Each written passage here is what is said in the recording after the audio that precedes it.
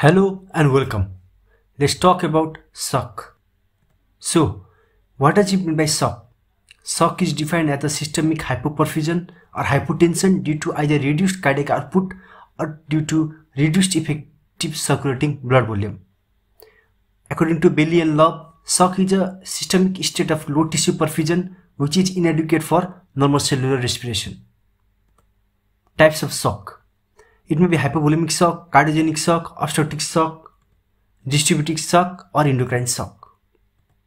Classification of shock according to severity. It may be compensated shock, decompensated shock, mild shock, moderate shock, and severe shock. Now, pathophysiology of shock. The cellular pathophysiology and microvascular pathology is given here. You can learn from here. Systemic also is given here. Now, clinical features of shock.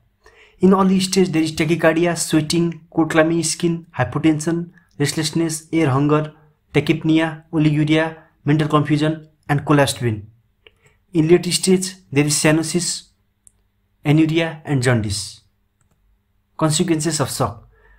The shock may turn into unresuscitable shock or multiple organ failure, where there may be acute respiratory distress syndrome, acute renal insufficiency, acute liver insufficiency, coagulopathy, cardiovascular failure, decreased vein perfusion leading to drowsiness, lactic acidosis, sickle cell syndrome, and sympathetic overactivity.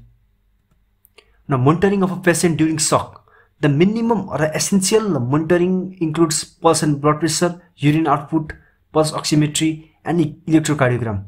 And additional modalities include central venous pressure, invasive blood pressure, cardiac output, base deficit, and serum lactate.